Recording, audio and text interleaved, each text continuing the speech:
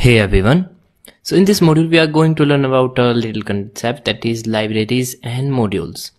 So libraries and modules are something like if you Google out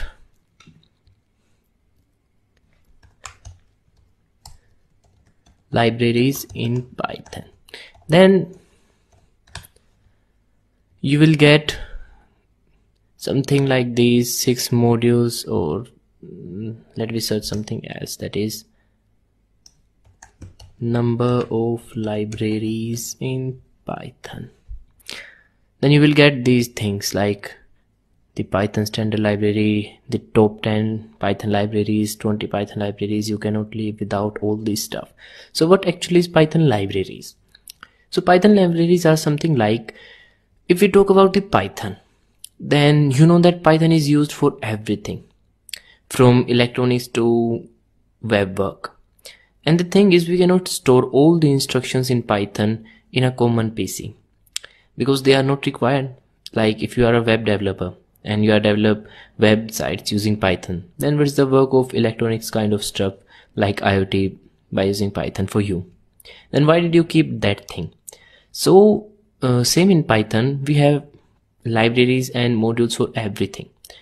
We just need those that we are required in our program, and to add them we use proper syntaxes for them and their names. So libraries and modules are something defined Python programs that perform any specific task. Like if I need to perform something kind of IoT, or I need to plot some graphs, then how can I plot them? I cannot plot them by using Python directly. I need some libraries to work on. So you will understand these things more later in the video. So this is about the introduction. More we are going to learn about a specific type of file, that is JSON files, in this module. So thanks for watching and see you in the next video.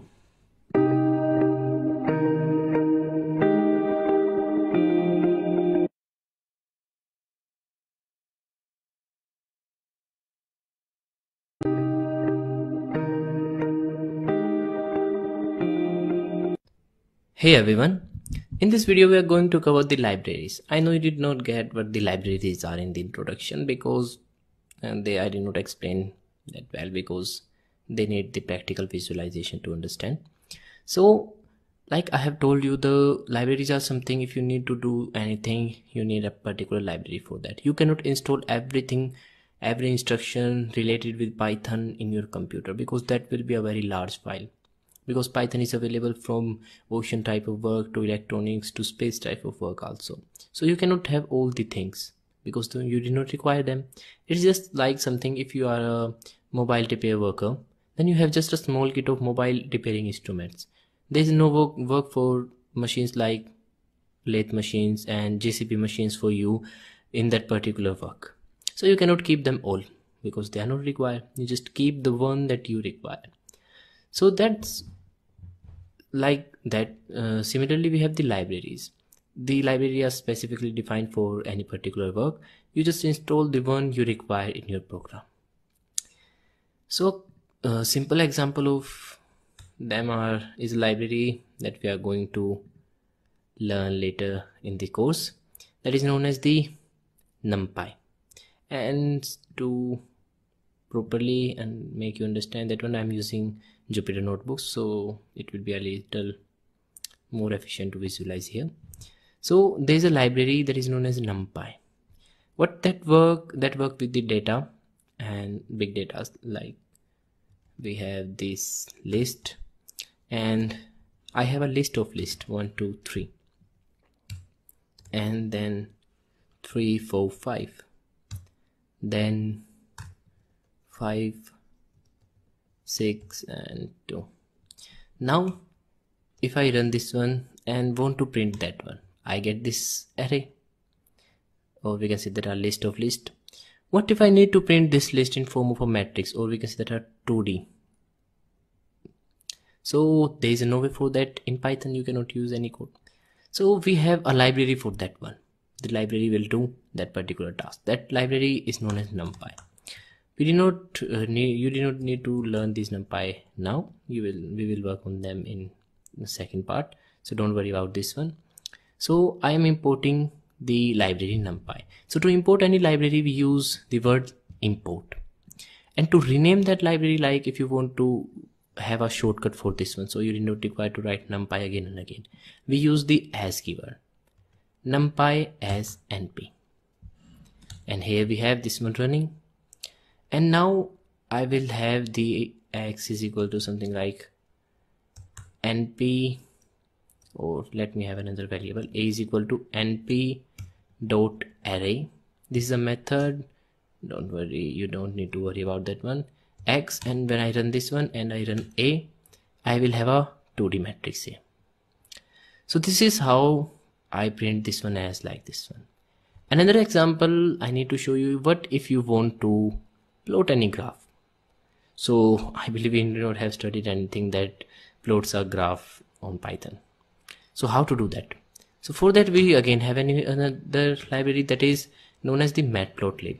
So I import that one, that is matplotlib, and dot pyplot as plt. Module not found, pyplot. Maybe I got this one is a spelling mistake, matplotlib. So sorry for that, I got T missing there. Now it's working. I did not have written the T here. Now what the library do, it actually plots any graph. So for that I use command something like matplotlib, it's again spell mistake, and then I use inline, and now I will take another NumPy array, that is x is equal to something like np dot linspace. This is something that gives me particular value that are separated by a same difference and 100 of them. Then I have y is equal to, for y-axis, something like power of 2. Now I need to make a graph of this one. So until this one maybe you have studied, but now how to plot the graph? So use the matplotlib library. So that works something like plot plt dot plot, because we have imported this one as plt. So I will use plt dot plot, like I have used np dot array plot, and what I need to plot here, x comma y. Hit enter and you will get a graph. So this is something you will not get without any library. Now what actually the library is doing? So library is something that is responsible for all these things, like here this 180 representation of this one, this square, these points like this small dot here, this curve. So the library does everything related to that particular graph, like plotting this graph with the values that we provide to that library. So that is something known as the libraries in Python. I hope you understand that one. And whatever you need to do in Python, there is always a library related to them. If you want to be a data science engineer, then you have data science libraries like matplotlib, this NumPy, pandas, and a lot more. So this is all about the libraries, and we will work on libraries again and again in this course many times. So thanks for watching. I hope you understand this one, and I will see you in the next video.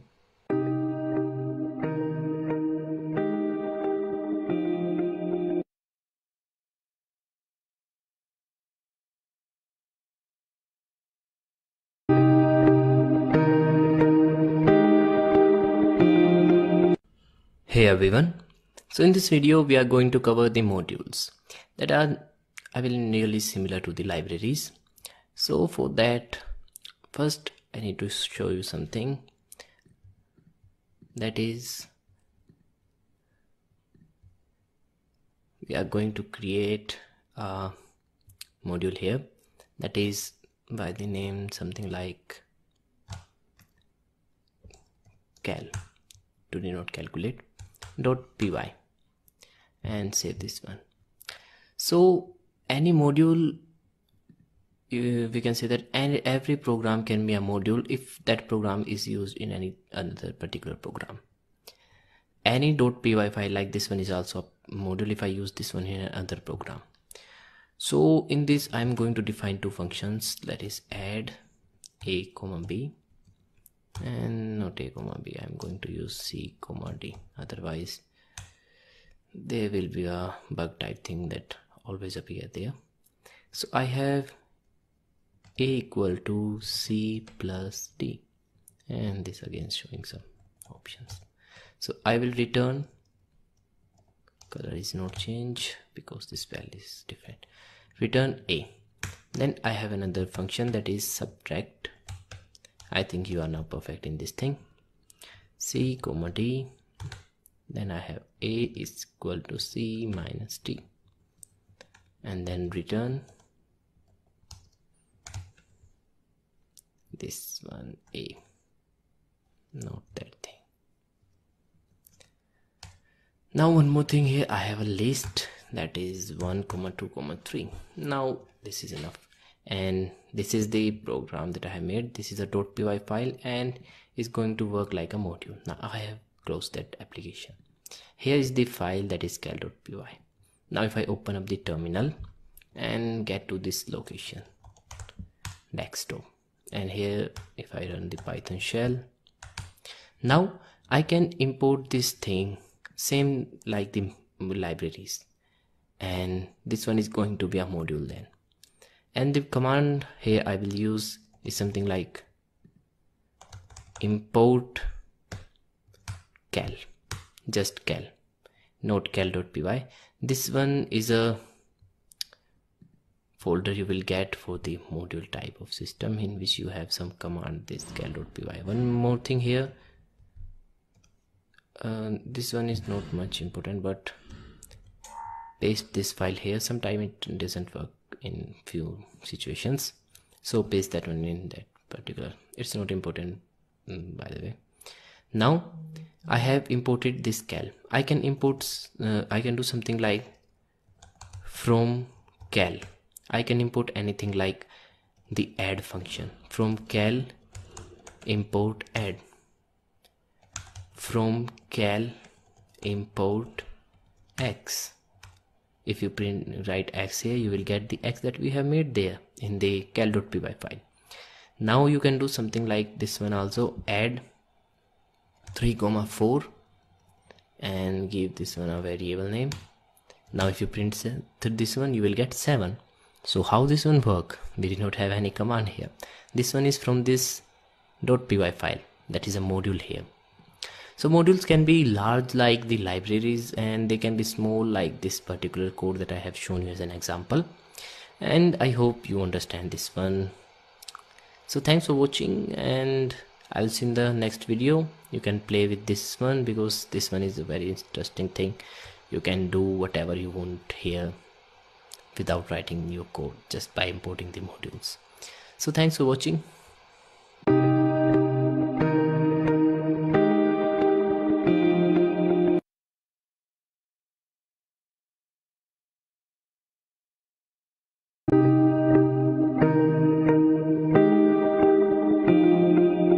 Hey everyone, so in this video we are going to learn about a special kind of files that is known as JSON, and this is going to be last video of the basic Python, and after this we will continue with the projects and then move to the second sections.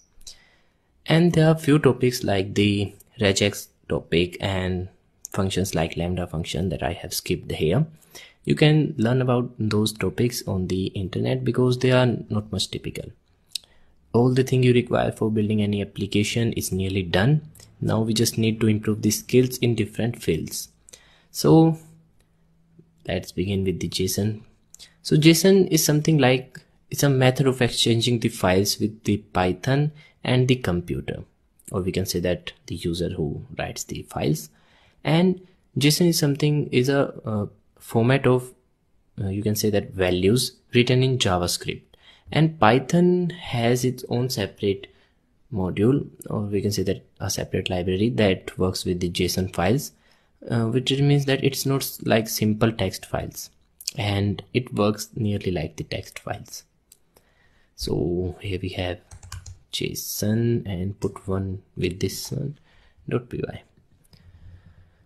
And you can create the JSON file with the Python also, or you can create them by using the JavaScript also. So I will show you the method of creating the JSON file, and here we have the json1.py now. Also I will show you how you can convert the JSON file into Python files. So we begin with something like import JSON. That is a library, and these are files also. And if you have a dictionary, something like this one, I have X, in which I have few things like I have serial number, that is, or you can say that a name. Then in name you can use anything like Alex. Then I have something like age, and age like we have 120. Again, an impossible age, but this one is also possible. I believe people live up to 120, we can say that 150. And one more thing, like what will I take here, job, and there write something like developer. So here this one is a dictionary, which is a Python data type, and if I need to convert this dictionary into a JSON file, I will convert just by y is equal to, y will be my new variable. Then I use JSON and a method related to JSON that is known as dumps, and then the file. Here I have created the JSON file. Now if I print y, then I will have something like run this one in the terminal, Python 3 and then json1.py. Here command not found. Oh, I have misspelled the Python, python, Python 3 json1.py. Here we have this dictionary. Yes, this one also looks like the normal dictionary, but it's a JSON file now. And I know there is no difference, but you will get to know about this file in the module where we will build a dictionary. And now few more things like converting the JSON file into Python file, that how you can create any JSON file into Python file. So for that we just use a method that is known as loadsx. Like if this one is a JSON, then we just use the loads like .loads loadsx. Then you will get something similar to this one, and again a dictionary, because these are nearly the same things, but you did not able to find that this one is a JSON file or that one is a JSON file. Now you can also do something like y of, if I need to print the name, then save this one and try to run that one. Yeah, I have error, object must be string bits or bitrate, no dictionary type error. So here I get the type error. Now I hope you got the idea that what I need to tell you here, that how you can do that thing. But this error is denoting that this is a dictionary. One thing I forget to add here is this quotes. In the JSON type of file we have this quote with these files, so that it's nearly separated with that one. So now if you do the same thing and try to run that, you will get that in form of dictionary. And here what we are doing is something like y of, we are printing like name there, then we have name. Save this one, and when you run this one you will get Alex. So that's how you can convert the JSON files into Python files. And there is no case when you will get something like this one in JSON file. You will just have a document file like this one, json1.py here, that we are going to see in the next modules, and you have to load that complete file and something like that one. So this thing that I have told you here is just for a demonstration that how you can convert this file from one another, but you do not need to do this thing in any program. And remember this codes also that I forgot here. Now done with the JSON files, nothing much more about them. You can Google out about these things, that is JSON in Python, and go for any of these. Here you will get this thing like Python, and you can convert anything, and this is what I am looking for. It's like when you convert a dictionary in Python, it will be an object in JSON file. When you convert a list, it will be an array. When you create a tuple, it will also be an array. String will be a string because the string is same in that. All the integer and float values will be number. Booleans will be same but with true and false, small capital. None will be null. So that's what it changes, that from dictionary to object, and this thing with quotes here is an object, but we did not able to look at the difference in them. So that's enough for JSON files, and see you in the next module.